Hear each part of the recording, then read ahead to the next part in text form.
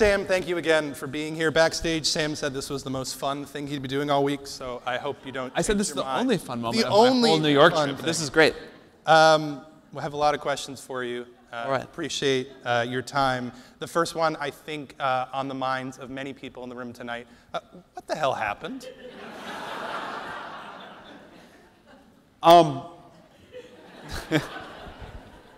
It's a good opener.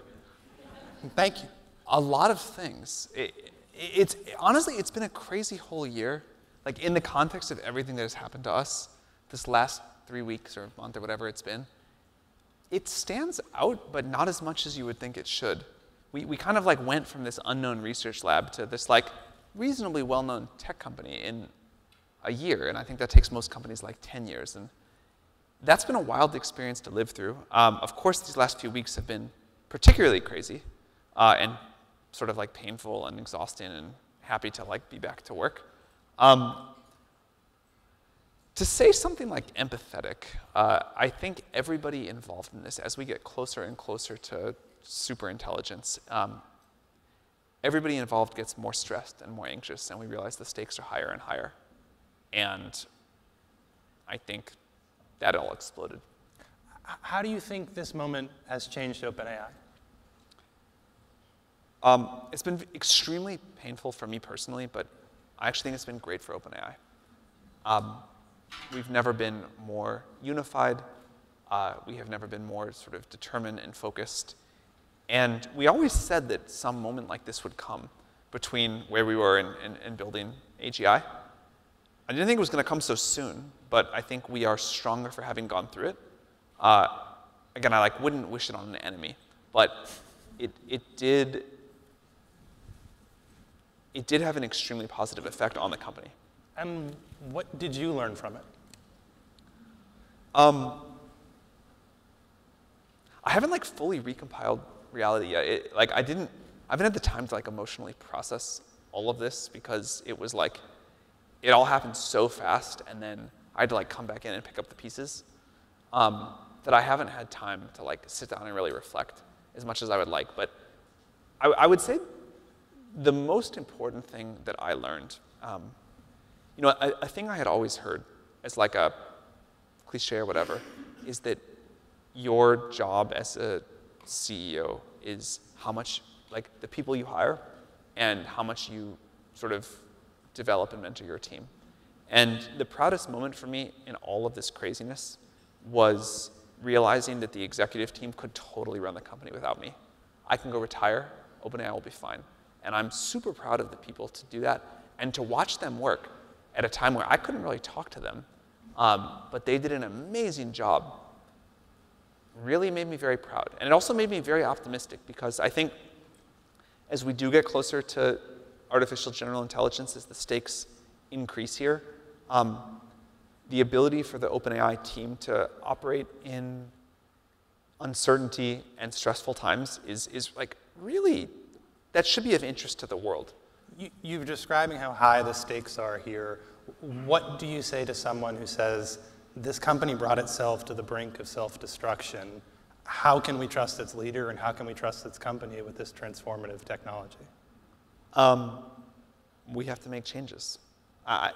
We always said that we didn't want AGI to be controlled by a small set of people. We wanted it to be democratized, and we clearly got that wrong. So I think if we don't improve our governance structure, if we don't improve the way we interact with the world, people shouldn't, but we're very motivated to improve that. On those changes, your former co-founder, Elon Musk, former person of the year, has described OpenAI as a closed-sourced, maximum profit company effectively controlled by Microsoft. Is Elon wrong? On all of those topics. And any others, or do you want to? And I actually, in spite of his like constant attacks on OpenAI, I'm very grateful that Elon exists in the world. Why? Because I think he's done some amazing things. I think the transition to electric vehicles is super important. I think getting to space is super important. And I'm grateful for those things. we're definitely not maximum profit seeking, although you could talk to Elon about some of his ventures for that one.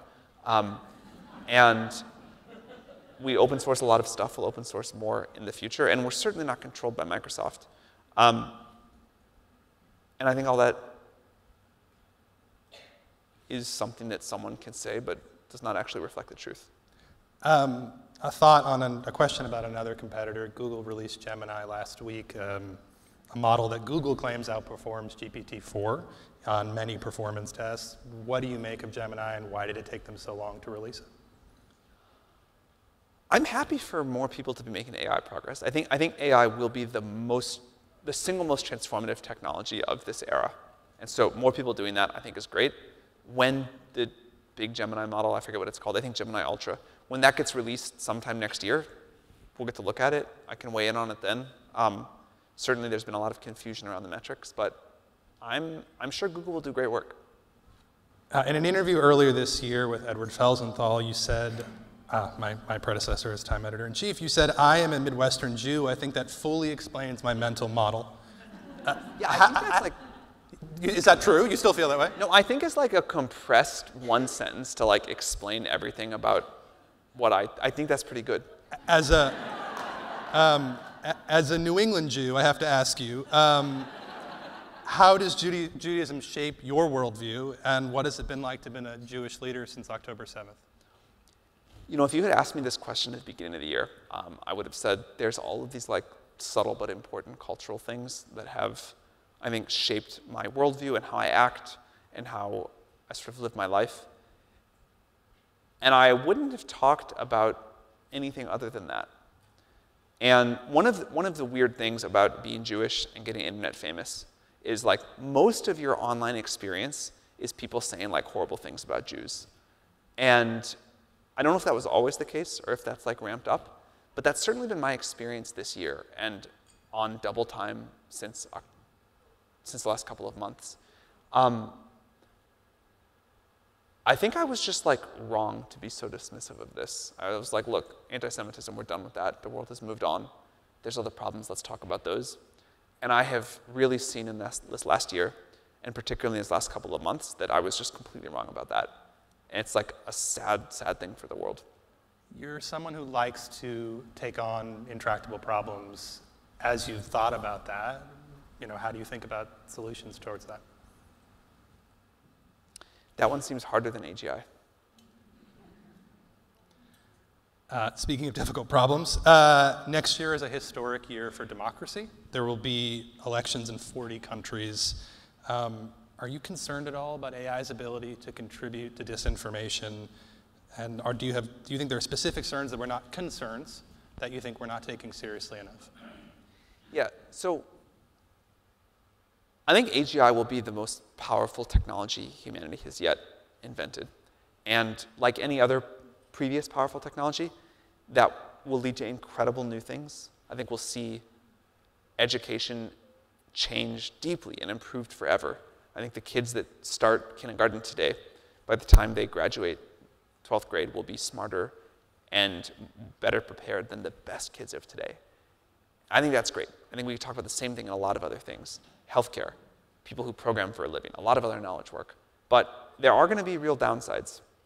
And one of those, there'll be many that we'll have to mitigate, but one of those is going to be around the persuasive ability of these models and the ability for them to affect elections next year. And I think we're going to really confront something quite challenging.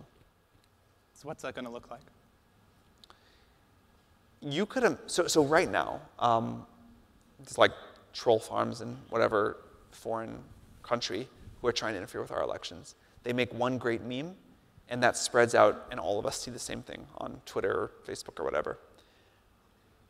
That'll continue to happen, and that'll get better, but a thing that I'm more concerned about is what happens if an AI reads everything you've ever written online, every article, every tweet, everything, and then right at the exact moment sends you one message customized for you that really changes the way you think about the world.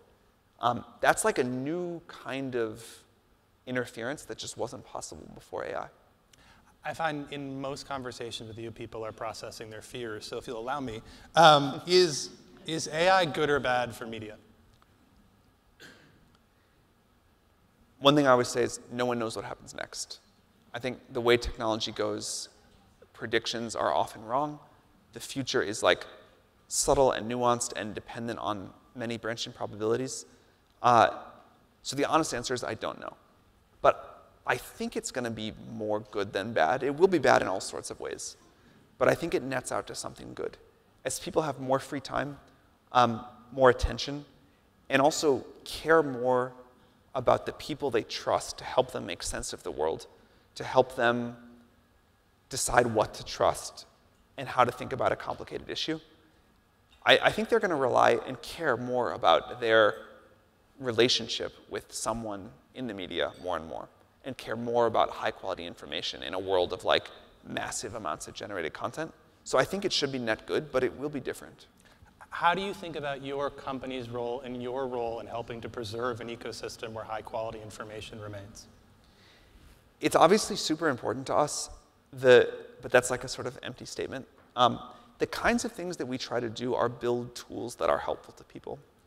To people in media, people in other industries, if you had asked us 5 years ago what was going to happen, we would have said, we will be able to build trusted, responsible AI, but fundamentally, it's going to be going off and doing its thing.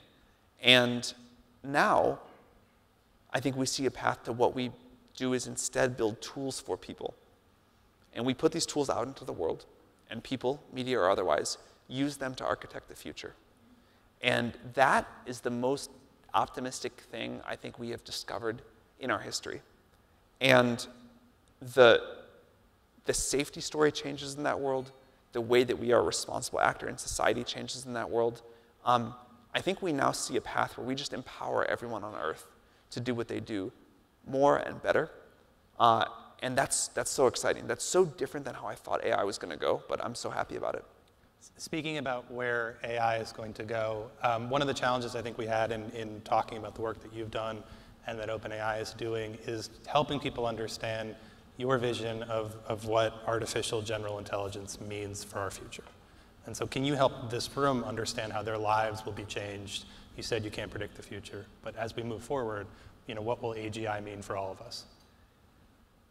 I think there's many important forces towards the future, but I think the two most important ones are artificial intelligence and energy.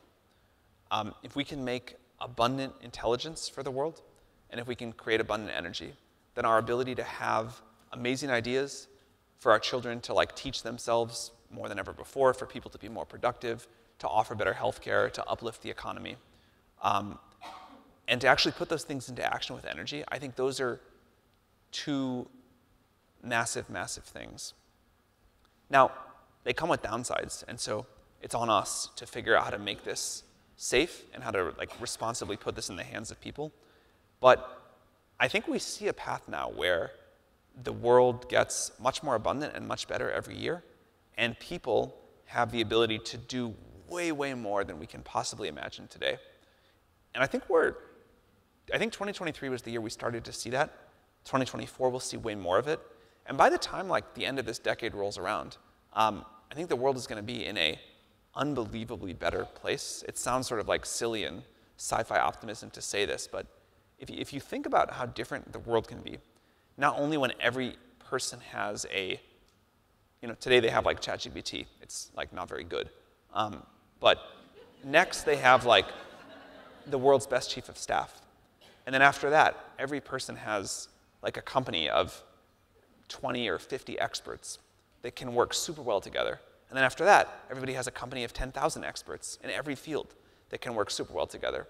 And if someone wants to go focus on curing disease, they can do that. And if someone wants to focus on making great art, they can do that.